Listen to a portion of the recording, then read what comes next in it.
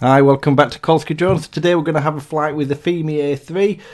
So this has got the latest firmware which came out on the 11th of April. So this is version 1024. I've also updated the camera and the gimbal, which I'd never done previously, and also the remote controller, which again has been updated. I don't know what difference, I didn't bother reading to be honest, what fixes they had, but it seems to fly more stable. It seems to be better into turns. There's no wallow anymore. There was slight wallow before. It was nowhere near as bad as a Xeno or something like that, but it was still a little bit, which seems to have gone now.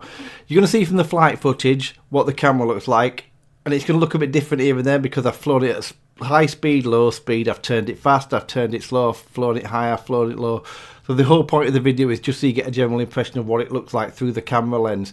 Also, when I did a previous video comparing this to the Xeno, this didn't come out well because of something to do with editing, so I wanted to do it again because it looked very washed out on that video, and also there was a lot of stutter, and that was because of something that went wrong with editing. So enjoy the video. I still think this is a fantastic drone, and I think the update's worth doing if you've not already done it.